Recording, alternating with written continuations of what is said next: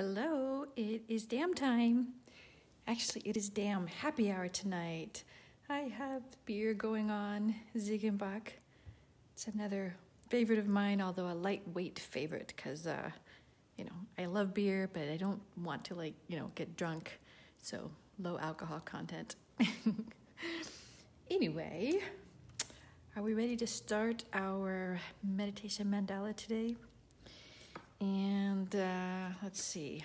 Let's just get started, shall we? There's yesterday's. Forgot to change my page over. I'm running out of paper. I'm going to have to start using the other side soon. Okay, let's see. Let's, you know what? I was going to... No, I don't want brown. That's brown too. Red, there we go. I wanted to use a different color today. I don't know why. Just mixing it up. You know me, I'm not normally a color person, but... Oh, and this is a 0.2 also. 0.2 is a finer pen nib. So if you can tell the difference, like between the two. So this one is a 2 and 0.2, and this one's a 0.5. So you can see there's a big difference in how thick they are. So the 0.2 will make much thinner lines, obviously. Okay, so let's get started. I'm going to draw let's make a circle. And don't worry if your circle is not perfect. It's okay. Nobody can draw a perfect circle. I've drawn bazillions of them, and mine are okay, but nowhere near perfect. And okay, so let's just go with our normal flower petals around here, and remember focusing on our lines, so we have a definite start and stop point. Start, stop, start, stop, start, stop, so that we stay mindful and on our task of creating this meditation or mindfulness mandala. Hey Kaz, thanks for joining. And let's see, just started. Are you going to be drawing a mandala with me today or just watching? Let's go ahead and make our kind of double little petals around this. Now these will, I promise you, start to look wonky. They just do. Excuse me, for some reason, one side always wants to come out bigger than the other and longer than the other, but that's okay. It kind of adds to their charm. And then see, on this one, I ended up with not enough space for a full one. So I'm just going to start here, and I'm just going to kind of act like it's going behind those others. If that makes sense. So it's just, I'm just going to kind of, instead of, because I could also squeeze in the whole thing, but instead of doing that, I just acted like it's, a full one, full size, just kind of going behind these other two.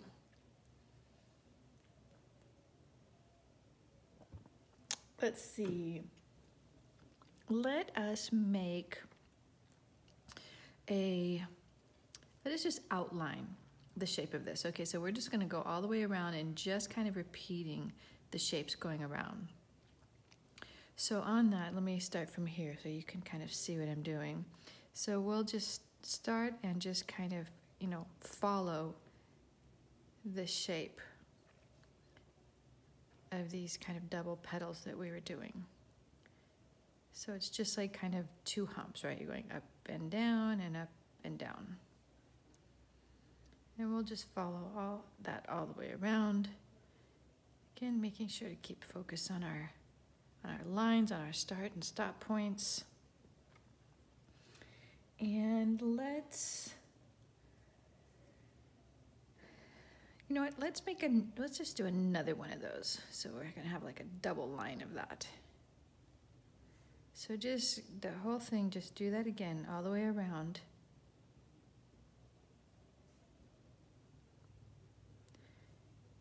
And so we have kind of almost this wave pattern coming out from the center, being repeated so many times. So it kind of looks like it's just kind of coming out in waves or sort of undulating out. I think that's really pretty. Let's go ahead and let's make some more petals, just do them kind of bigger.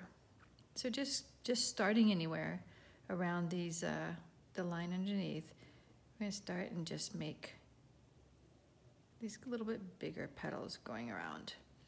And also remember to, and I don't do it because of just the whole camera thing, but to turn your paper as you make your shapes will make the shapes usually, come out much nicer looking, but it also just saves your wrist.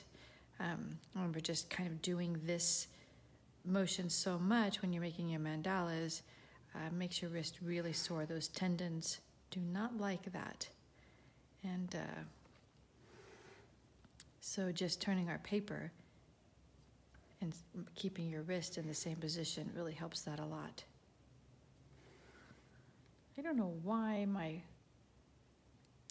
camera on my phone keeps going kind of in dark mode and then brightening up and then going darker and brightening up. I'm not quite sure what's going on. I need to look into that. Actually, I need to look at the video and see if it actually does that you can see, or if that's just something that I can see on my end. This is kind of weird. Anyway, okay, so let's see. Since we're doing the repeated kind of thing, let's just go and, just kind of outline this shape. So again, we're gonna just take and just go right along the same shape, just on the outside of it, repeating that or kind of almost outlining it. And again, keeping aware of our lines. So we have our start, draw, stop. Start, draw, stop. And again, you don't have to say that out loud, and you don't have to move in slow motion, but just as you're drawing it, just keep that in mind. So as I'm drawing them in each one, I have a definite start and stop point. And that way you don't start just, getting sloppy and not thinking about your lines, and your mind starts to wander and drift off into, thinking about all the things that you need to do, like what's for dinner and all that kind of stuff. And that's what we're trying to get away from. So just keeping, bringing our attention back to our line work and back to the shapes we're making and back to our pen on the paper will keep us, really in this moment. And okay, let's see. How about we do some circles? So let's make some circles around. So just in each one of these little bends here, we're just going to make a circle.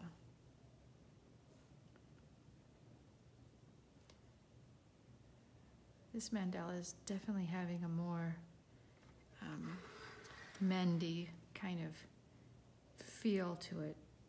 It's just the type of shapes that I'm using. And Mendy, I don't know if you know henna designs. Is that type of work is called Mendy work, Mendy art, and this one is kind of looking in that vein, which I do also henna. So sometimes I'll get into that mode where I'll do a lot more of these type of, hey Stacy, a lot more of these type of mandalas that look like you have a henna design. Let's see, let's go ahead and let's make our shapes go around. So we're going to do kind of like half circles, or these petal shapes just around these circles, just kind of giving some space around there. Are you drawing today, or are you just watching, Stacy? You've been doing tons of mandalas yourself, haven't you? I've been loving your cards that you're doing. It's really cool. And let's see. We will continue this around. And one thing about these Mendy or henna type of mandalas is they usually are a much tighter design. There's not as much sort of open white space. Hey, Jess. And that's just kind of, you know, just a stylistic thing in how, you know, Mindy designs usually look. They're much more detailed and you know, tighter, more concentrated shapes. And a lot of repeated shapes. Let's see, okay. Oh, cool. Some mandala bookmarks. Oh, I keep forgetting, like, when you rewatch these videos, they don't necessarily see your question, and I answer your question without repeating it, so then it's really confusing when you watch the video. But yeah, Stacy, you're saying that you've been drawing a ton of mandalas and making some bookmarks. That's really cool. You haven't posted your bookmarks yet, have you? I haven't seen those. I've seen your cards, but not bookmarks. Okay, let's make some of our little chubby triangles going around. So just, let's go ahead and just put them in between. So in this little, you know, dip, this little kind of valley here in this shape, we're just going to make our little chubby triangles like this. And so just that triangle that's kind of, you know, a little bit poofy, kind of bows out a little bit. So I think they look like little chubby triangles. So that's why I call them that.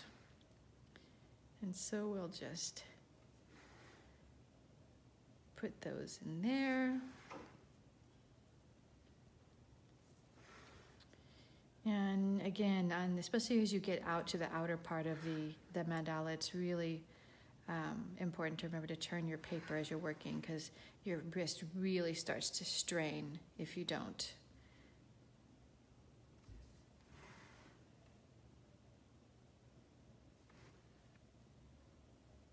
Sometimes when I'm not paying attention to that too much, I won't, and then I regret it. It will actually keep me up at night sometimes, the pain that comes in my tendons here, all the way up my arm. So I really need to pay attention to that. And that doesn't happen normally. It's just because I draw so many mandalas. And especially on these videos when I'm not taking care to turn my paper as much as I should, I start to feel it. So just, you know, remember, just if you're turning your paper, you're not going to have a problem at all. It's just this kind of repetitive movement, just like any task that you're doing, the, you know, repetitive movement injuries that you get. It's the same type of thing. And we just really want to avoid that. Let's see, let's take and let's make some of our kind of pointy leaf shapes going in here.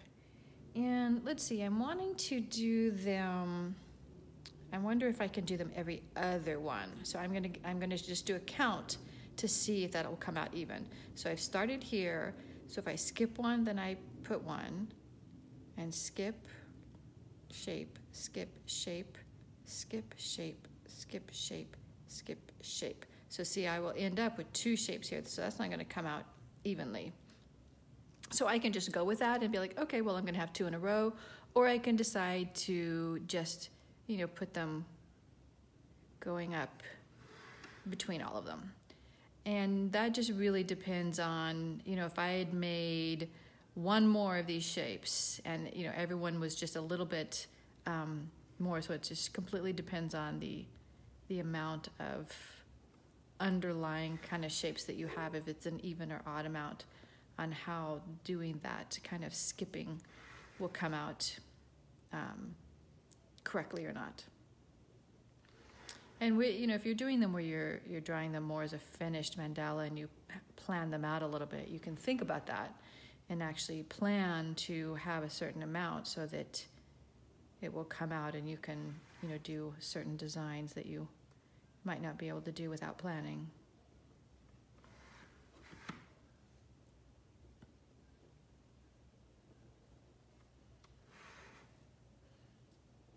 All right, let's see, a couple more.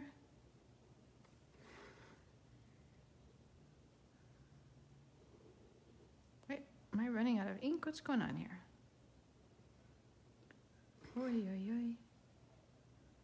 Now I think because I put my pen at such an angle so that you can see the lines I'm making, and this is such a very fine little tip, if it gets at too much of an angle, it kind of sputters out and it doesn't want to make a nice line, because when I go straight up and down, it still makes a nice line. So that's what's going on. I'm not running out of ink. Yay. Okay, let's see. What are we going to do now? Let's, wait, time check. Okay, got a little bit more. So let's go ahead and behind these shapes, let's just put kind of like a little semicircle there. So just like a little curved line. And we're not necessarily on this one thinking about making a circle behind. I just want to have kind of this semi-circle shape layered behind these petals. So not worrying about exactly where each one lands, just in the upper portion of the leaf shape, or pointy petal shape, or whatever you want to call it. They're kind of my Hershey's Kisses shape, a little bit, just sort of elongated. There we go. And let's, you know what, let's go ahead and do another repeat line. And we've got a lot of repeated lines in here. We don't out here. So just for design sake of design elements, let's go ahead and add another repeated line around these. Right, so we're just going to take this shape that we just made and put one right on the outside of it. Nope, see my lines are sputtering out again. Maybe if I do, let's start from underneath. Maybe you can see the lines better that way. Is that better? Yeah, I think that's better. You can see them more. Trying to glance up at the camera, see what you can see. All right, going a little bit quicker.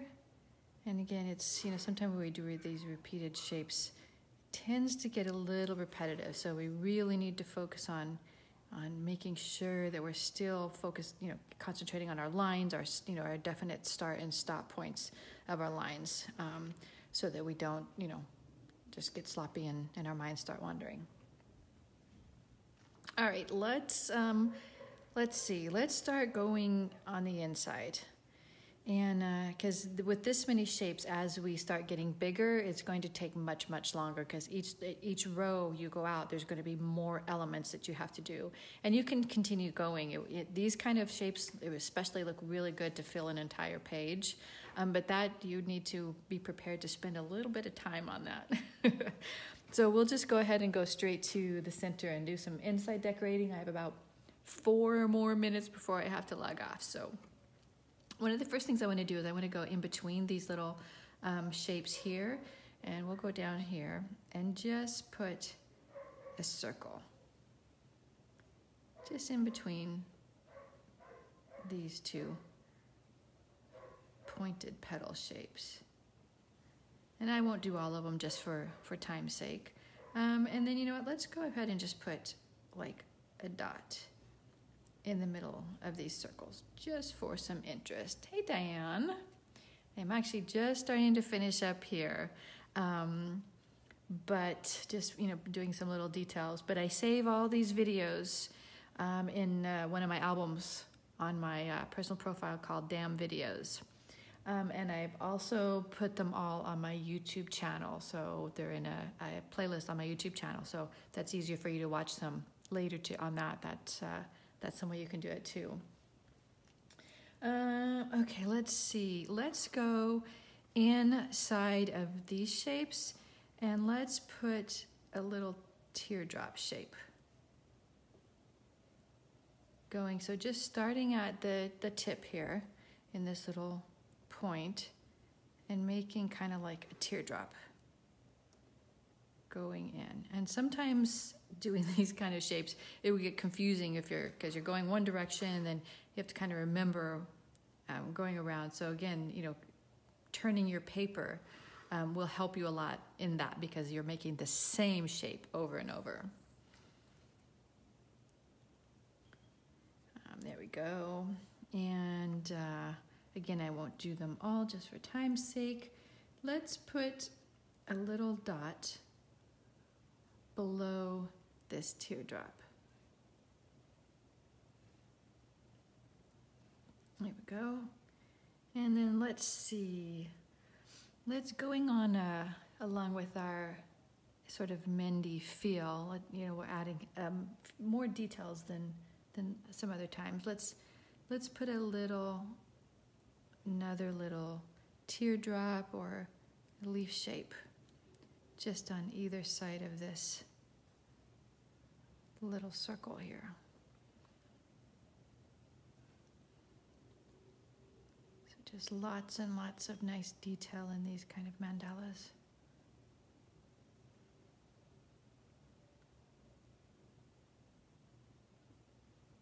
And I try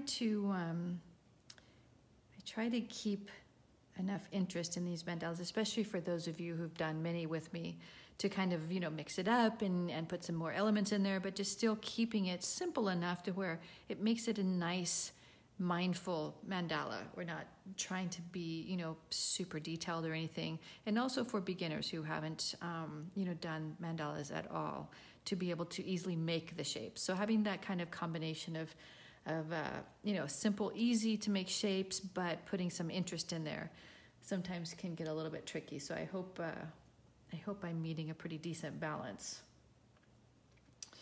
Let's see. Let's go ahead and, you know what I'm going to do? I'm going to put actually another kind of repeated shape in here. So we're just going to do another little semicircle, but on right in the center of these bigger ones. And it's time check. Oh, I got just like another minute. Okay. Let's see. Let's just add some of the little lift lines in here. So these organic lines that I like, let's add inside of these double petals. So again, have the same line pattern, like you have a start point and you draw, but instead of stopping, you lift. So you have start, draw, lift, start, draw, lift. And that will just give a much more organic look to the line. I don't know if you can tell that, it's awfully tiny, but the end is very tapered. And so it makes it look much more natural and organic of a line. And again, that's just a lift. So instead of start, draw, stop, we start, draw, lift. And that will give you that tapered line at the end. And that gives a nice petal look to it. Looks very, very organic, kind of botanical, like you have like, you know, flower petals there. Anyway, so it is time for me to log off. Thanks everybody for watching along, or hopefully drawing a mandala with me. If you did draw one, go ahead and post it. I would love to see a picture. Again, share this video, please. I would love to reach as many people and just, you know, introduce them to meditation mandalas and drawing them, hopefully drawing them, but at least, you know, watching me do them. That's always relaxing in itself. And again, these are saved in a album called DAMM Videos, or on my YouTube channel, which is Deb Sormeno. On YouTube, I have a playlist called DAMM Videos. And yeah, that's it. Everybody have an amazing rest of your day, and I will see you tomorrow. Bye-bye.